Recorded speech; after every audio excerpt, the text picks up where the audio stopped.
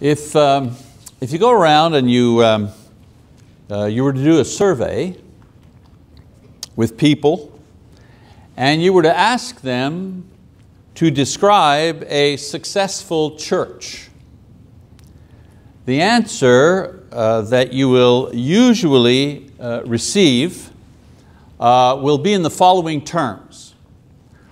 A successful church is a big church. Big church. We think of, you have relatives that come from out of town, and maybe they're not even members of the church, and you want to kind of show them around. You want to impress them. You're not going to take them to a congregation of 12 members, and there are some house churches and smaller congregations about in Oklahoma. You're not going to take them over there, that little building. No, you're going to want to impress them, right? You're going to take them out to Edmond, and you're going to drive them around, Memorial Road, and say, yeah, look at this. This is the church of God. Look at that. Look how big it is. Wow, they're impressed. They're a big church. Or a successful church is an active church. Programs, we got it. We got youth. We got every slice of the church busy, active, successful. And you know what? These factors are certainly part of a church's character. Big is not bad. I've always said big churches can do big things. It's good.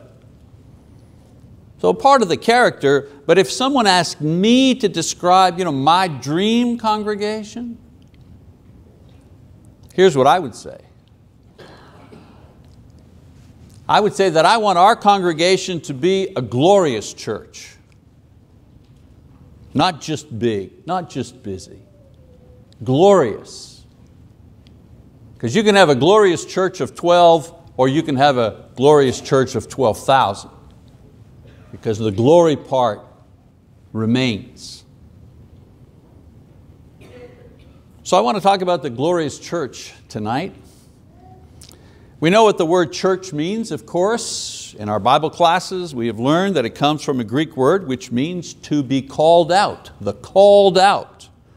Those who are called out or separated from a group to form a new and special group. The word was originally used to describe those who were selected to serve as town leaders, men who sat at the gate. Jesus came along, He appropriated this very common word and He used it to describe His disciples who were called out of the world to form a special group, the saved. And from that time forward, this special group of called out and saved people, they have been referred to as the church. More specifically, the church that belongs to Jesus. That's why we are what? The church of Christ. We belong to Christ. We're the called out that belong to Him. Now, what does the word glorious mean? Well, the word glorious comes from a root word, glory, which refers to the honor one gets because of one's person or actions. Glory equals magnificence. In the Bible, it is basically used to describe the level and the quality of God's character and God's works. They're glorious. For example, His works are not merely good, they're not just excellent, they're beyond that. They're glorious, they're magnificent, they're beyond comparison.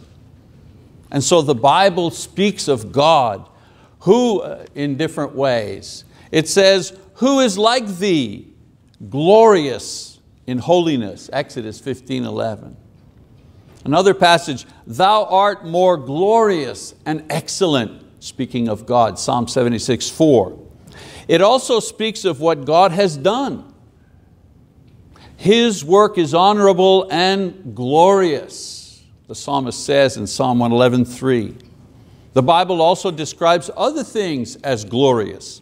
The power of Jesus is glorious, Colossians 1:11. The freedom enjoyed by Christians is glorious. Romans 8:21.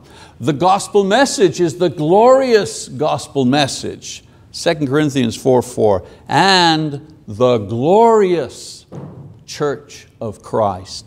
Ephesians 5:27. So the church that I want, the church that I'm working to build up, the church that I want to be a part of when our Lord comes, if He comes during my lifetime,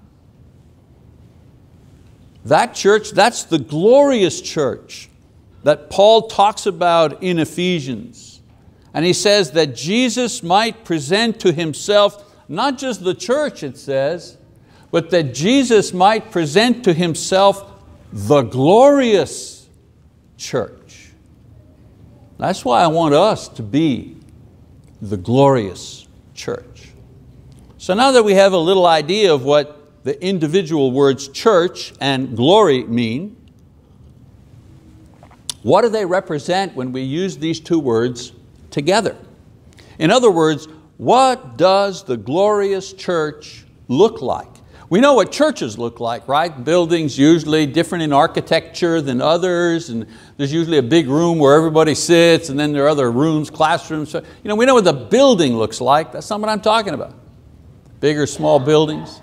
What does the church, what does this glorious church look like? In still other words, make it a little more personal.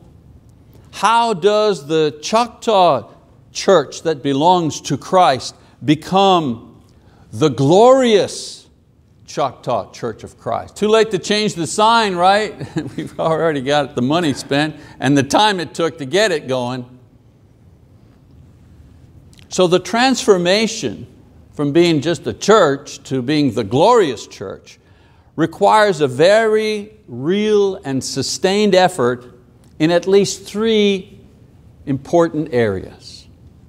And those are the things I want to share with you tonight, briefly.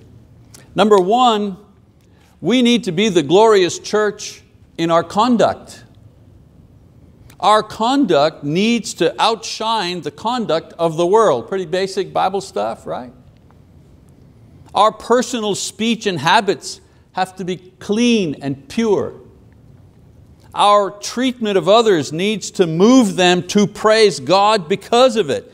I've done good if I've done something for someone and they just say thank you to me, but I've done really good if I do something for someone and they praise God because of it. Now I've hit the home run. Now I've hit the target. Because I'm no longer the object of their gratitude, but God becomes the object of their gratitude. A tricky thing to do, right? Our love for one another has to be such that it impresses others who witness it.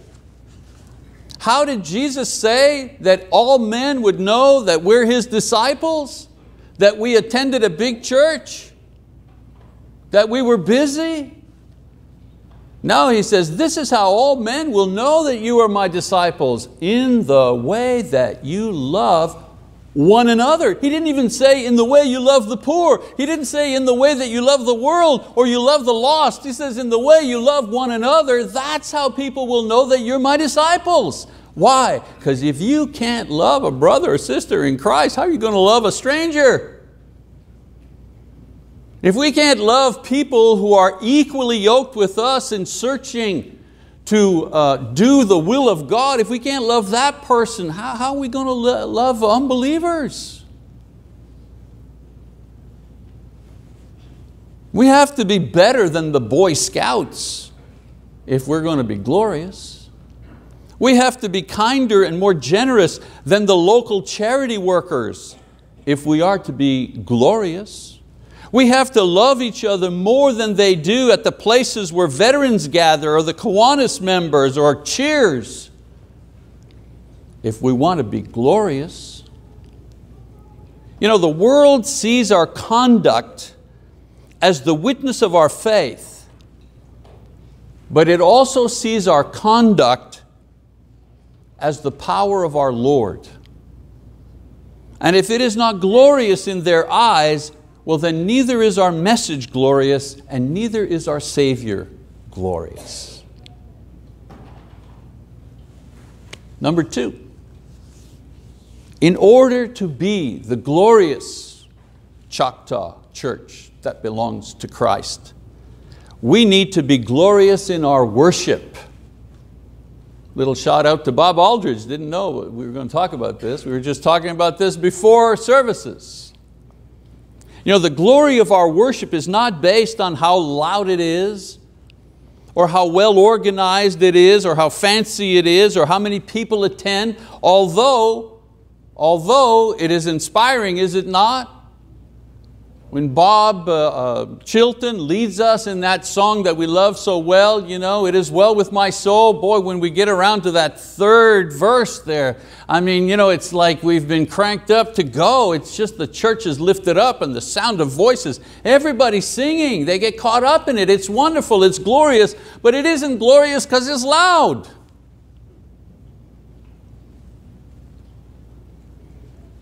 Our worship is glorious if we are truly offering it to God, and that it is something that He's pleased with, something that He finds acceptable. And so our worship becomes glorious when it is done according to His will and word. That we sing when we worship makes it glorious, not that we're hitting all the right notes.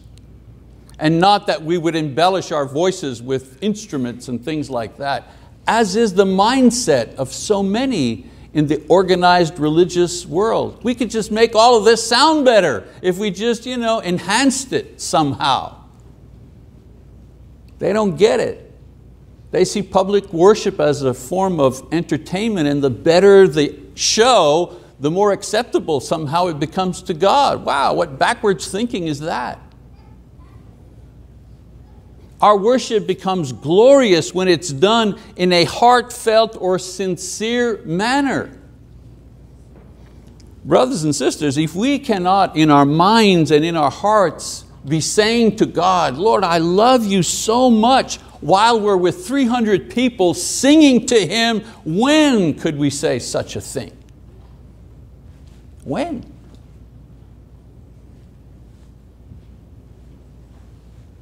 And it's glorious when it is done on a consistent basis in our lives. Remember, I said in a class a little while back, Sunday is our chance to all come together as a body, to do what we're normally doing by ourselves during the week. By myself during the week, I am reading His word and I am carving out a time to pray, and not while I'm at the office, because while I'm at the office, doesn't matter, I'm a minister, that's my work time. That's not my quiet time, not the time I'm going to read my personal Bible, it's not the time I'm going to pray for my personal things, that's work time. I do that at home after work. That's my time. That's the way I want to spend my time, not all of it, but a portion of it. So on my time, I'm telling Him, Lord, I love you. And I'm thankful. What a life that you've given me. You've given me this great life here on earth, and I'm going to heaven on top of that. How great is that? How marvelous is that? How blessed is that? How unworthy am I to receive that from you? I don't deserve it, Lord, but I'll take it. I'll take it. Sunday is just the time that me and Ron and Lise and Leslie and where we all get together of one mind and we lift up our voices together to tell Him what we've been telling Him all week long. And it's glorious. It's made glorious because it's the thing that we continually do, and now that we do together.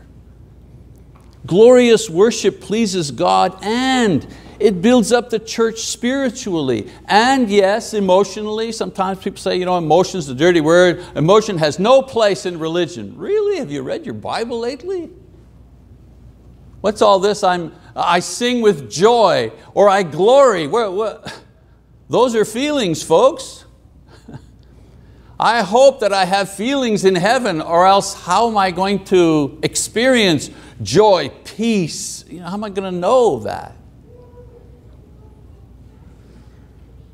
glorious worship builds us up emotionally. No matter how young or old or how new or experienced we are as Christians, we can offer glorious worship to God. Those babies that we bring in and they're just crying and talking and this and that, they're in the assembly. Those voices are pleasing to God because they are brought here through the faith of parents. Our elders and teachers are leading us in song and prayer leading.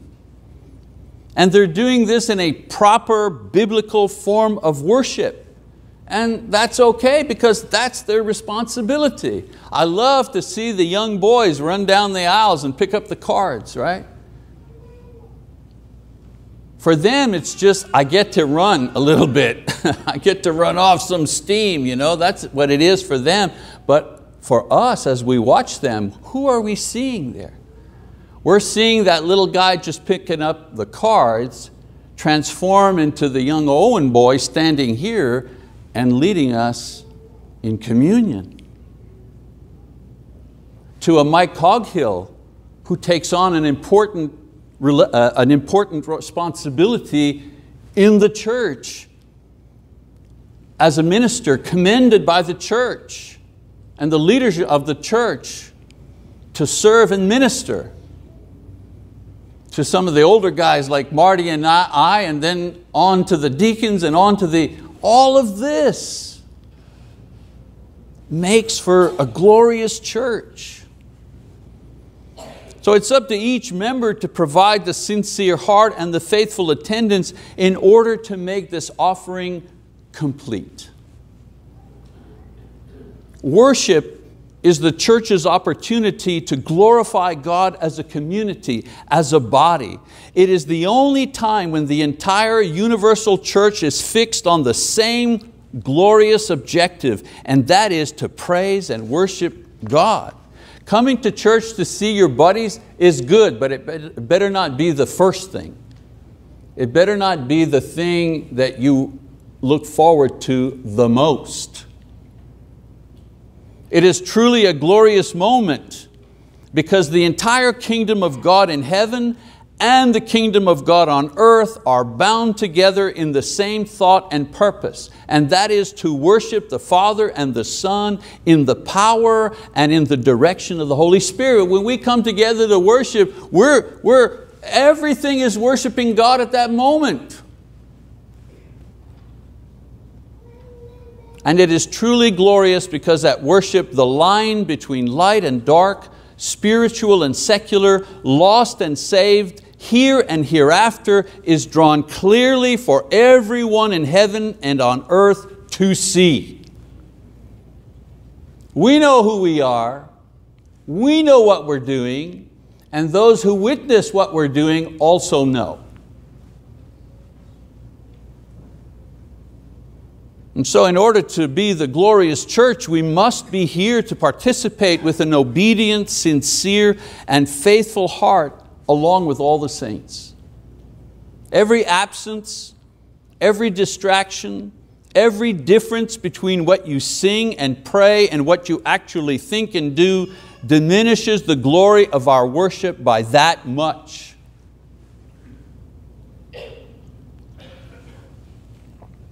It's interesting for those who greet, and sometimes I stay back there to greet people coming in, And you greeters, I think you can confirm this. I'm happy with every person that comes in. You know what I'm saying? I mean, after all, this is a church of Christ, so nobody's here 25 minutes ahead of time except the deacons charged with opening the door and the ministers scrambling to get their last minute stuff together, right?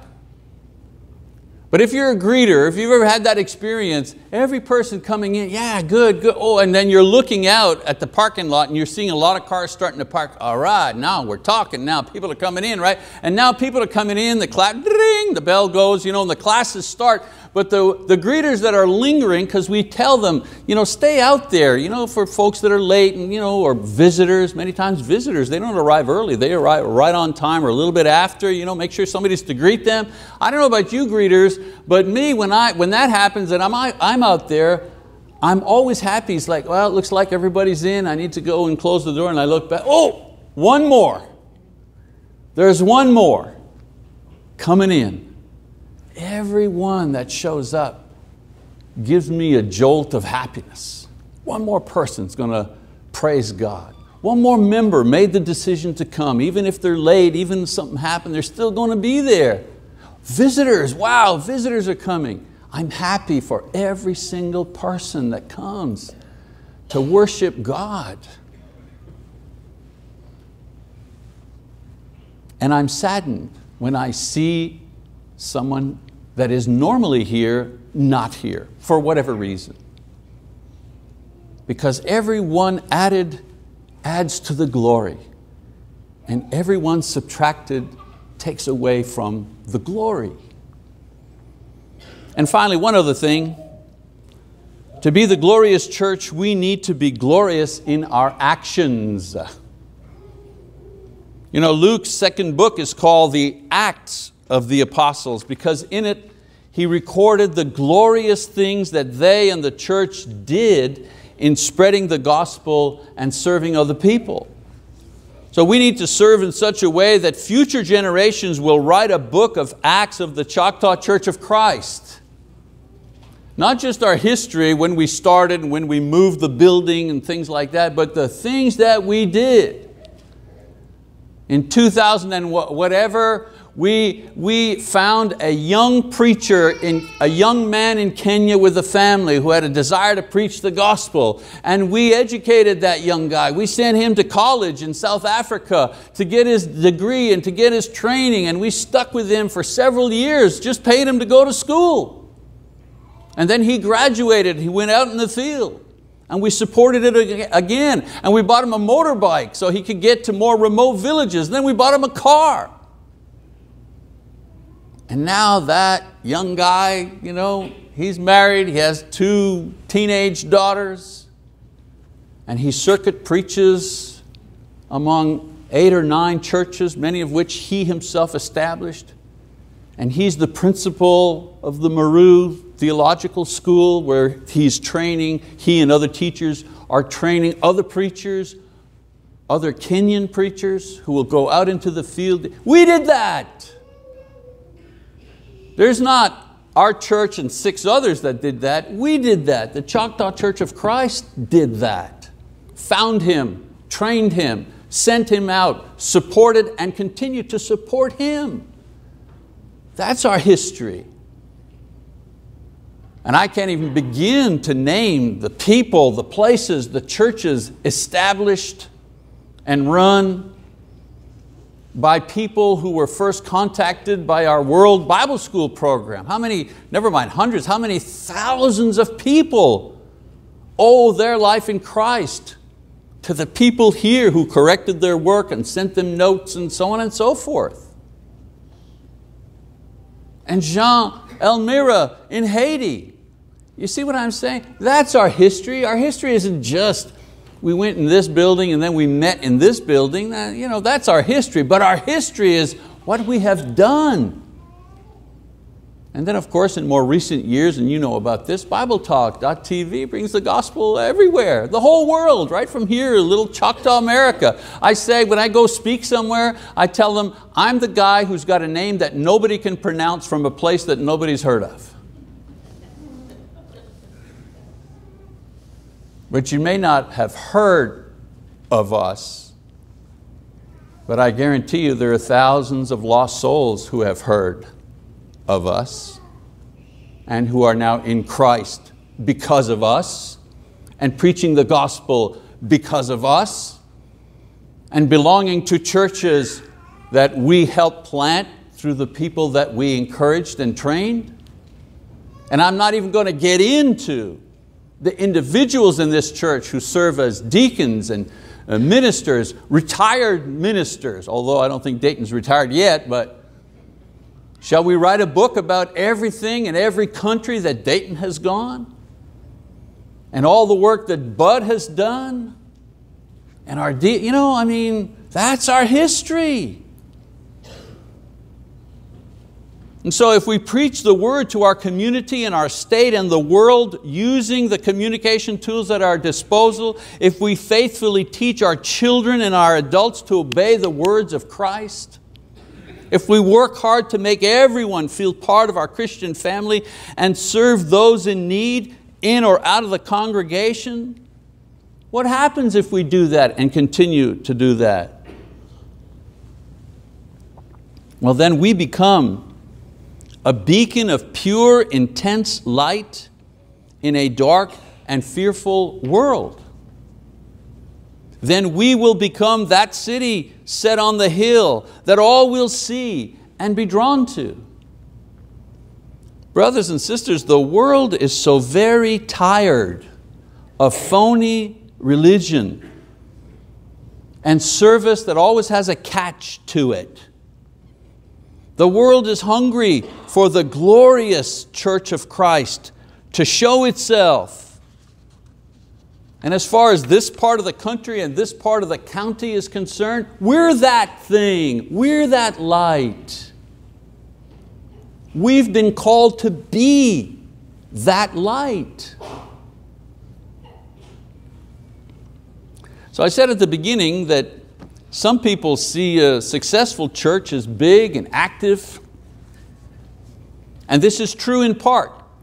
What I've tried to explain is that a glorious church usually is blessed with growth and opportunity to serve. In other words, glory comes before size and expanded responsibility. Now, I've heard some people say that they're afraid that if we get too big, we're going to lose our family feeling, we're going to lose our loving spirit. I hear that all the time. What if Choctaw, what if like every Sunday there was 1,000 people here and we had to have 2 services or 3 services and add staff and expand? What if that happens? And it can. Have you noticed the construction going on around here? And people always say, oh, we got a nice little group, we're tight, we know everybody, blah, blah, blah. I want to tell you that the thing that kills a loving family feeling is sin, not size. Sin is what kills the love, not how big you are.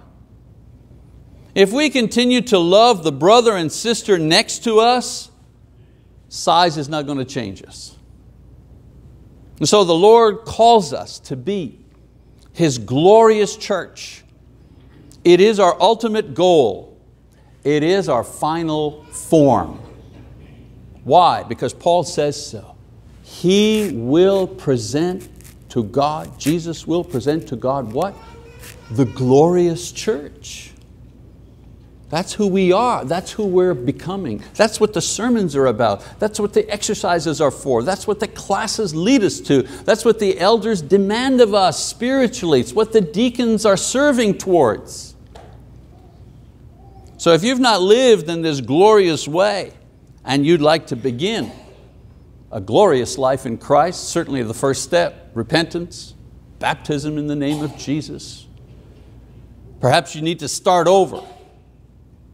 Then let us minister to you, whether it be in baptism or in prayer or counseling, whatever. Many different individuals here, not only the elders, the deacons, the ministers, but also many of our members here ready to help, ready to support you, ready to encourage you, whatever you need. Think about it, make a decision, and if you need to respond in some way, then we do encourage you to do that now as Harold leads us in an aptly termed song of encouragement. Brother Harold.